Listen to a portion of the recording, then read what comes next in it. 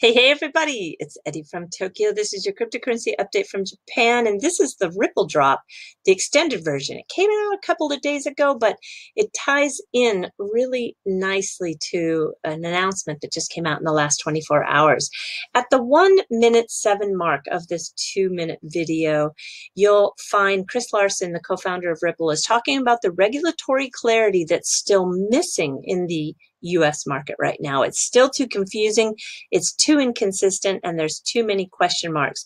It's really hurting the innovation, and it's hurting the funding for this innovation. And in some cases, people are even leaving the United States. So he cites that the Federal Reserve, the Treasury, and FinCEN, all three need to work together. And everyone who is following the use case of XRP knows that this is the final hurdle for mass adoption. Once that happens, you can bet that all of the customers who can save money will utilize the digital asset XRP. On November 6th, we learned that Ripple has 300 customers using their technology in 45 countries, and 24 of them have signed on to use the on-demand liquidity. That's a 7-time gain since the end of Q1 to the end of October.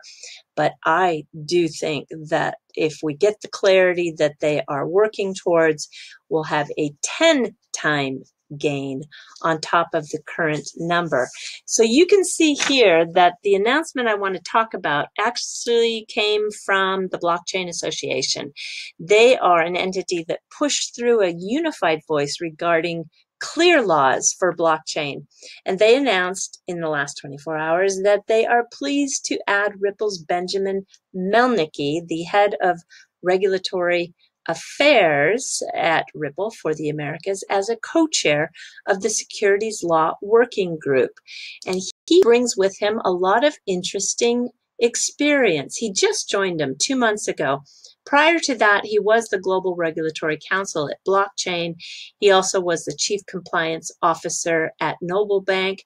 He worked for Bank of America, and he also was the Assistant General Counsel for Cantor Fitzgerald. One thing I can tell you is with this current focus, along with the office that they just opened in Washington, D.C. to educate U.S. lawmakers, they're going to get this job done. They are. And when they do, watch out, because you're going to see mass adoption of XRP. Okay, there is another FUD article out there. This is by the Messari group, and Messari is actually founded by a guy named Ryan Salkus. He did a very, very sloppy job in this report. It had several inaccuracies. It claims that Ripple is operating a tax shelter, and it was a report that it's just so sloppy. It's unbelievable that companies like this actually charge money for their research. There was a reclassification that took place in the previous year. So the new figures for 2019 are on the way. They're going to be released and coming out in the following weeks. The report that he used was the 990 form from fiscal year ending April 2018. So it was just really, really sloppy work. And in regards to finding out that his inaccuracies were there, he just tweeted, "I'll look forward to publishing an update once the new 990 is available." That's all he said. No apology, nothing.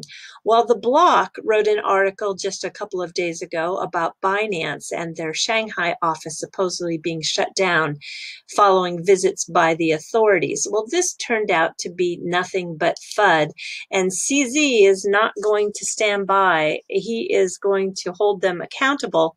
He's going to sue them. So I think that people like Ryan need to be put on notice that their work is going to be held accountable. And I would be a little worried if this trend of suing those that print anything they want to print to damage reputations of companies could possibly end up in a lawsuit. So I am hoping this trend is followed. So I just want to show you, can you believe that they're going to charge you, Messari, $300 a year for some of their tools and their reports. No, thank you.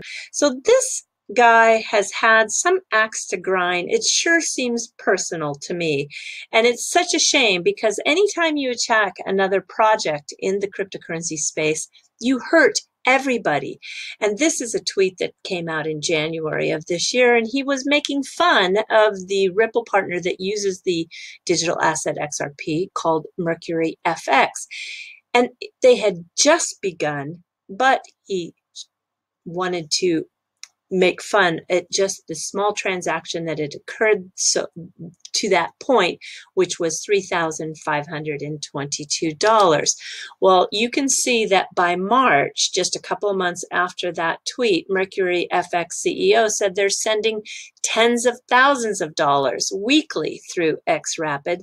And we also have now an article that came out on November 22nd that talks about how they are discovering that Ripple provides them 100 times faster in terms of transaction times, and it's at a fraction of the cost.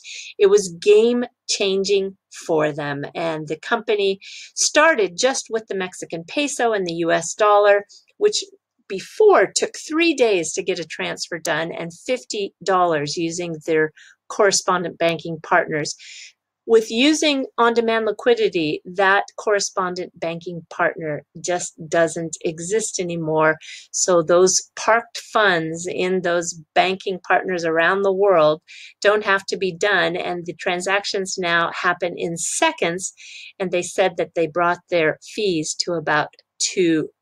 So this is something that is growing for them. They are now facilitating payments for the UK business that imports Mexican food.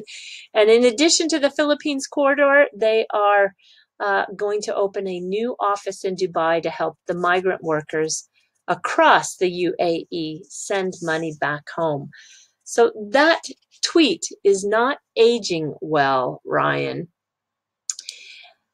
And oh gosh, it just doesn't end there. Just a couple of days ago, we all learned that he has raised now $4 million for Messari to bring cryptocurrency information to traders. Oh, help us all. I tell you what, I just don't have any more words for this subject. Okay, Giant Gox, he is one of the really great members of the XRP community here in Japan. I found that he uploaded a video that he took. I'm kind of in the way. He uploaded a video that he took at the Swell event, and it is a video that shows all the corridors that are open with the Ripple technology, and it's quite interesting, quite informative. I'll put a link to it in the description below. I think that you'll find there are a lot of corridors open, and I think when you see it in a visual graphic like this, it really gives you a clear picture of the coverage that is taking place. It's really pretty exciting. Okay, I am moving to an article that was written by Larsen. She is the founder and CEO of Unblocked Future. She's a best-selling author and a frequent keynote speaker. She studies the intersection of human behavior and emerging technology. I think that is fascinating. She wrote an article for Forbes, and it talks about the discussion she had with Chris Larsen at Berkeley's Silicon Valley Innovation Week. And here are a few insights that she picked up on. Let me just take you. This is the picture of the two of them chatting. So Chris Larsen talks about how you should ignore the experts and trust your gut. And number 2, connect to hearts before you build. Number 3, build, don't disrupt. Number 4, cut the lifeboats. Now, what he means by that is he had a professor that actually gave him that advice, and I think it never left him. And then the 5th one was know when to replace yourself. And this just leads me into the fluff quite nicely. So I want to talk about the Bushido, or the samurai code, called Hikigiwa. And it is the aesthetic for how to live your life, which means the way to quit.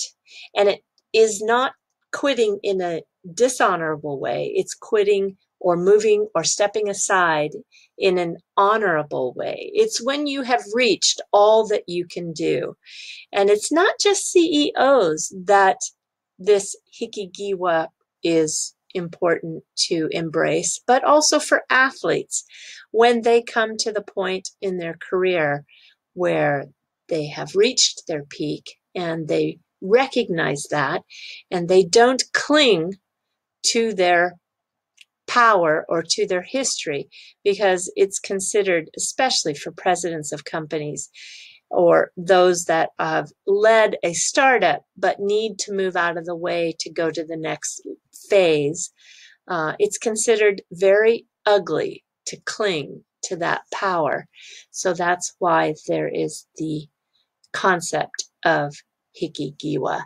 And there is one sumo wrestler who doesn't have to embrace that yet. This is Enno. And Enho is my favorite wrestler. And this happened to be tomorrow is the final day of the tournament. Today was very important because in order not to be demoted in the ranks, you have to at least have 8 wins during a 14-day tournament. And I will show you in slow motion, just quickly, because you can see how skillful he is with his techniques. I want to show you how he can bring wrestlers down that are double his size. So here is today's bout, and he gets low and hurls him over. Really happy that he won today. So he has to win tomorrow again to get his 8th win, which is his kachi-kochi. All right, everybody. Yeah, do take care. Sayonara for now. Bye-bye.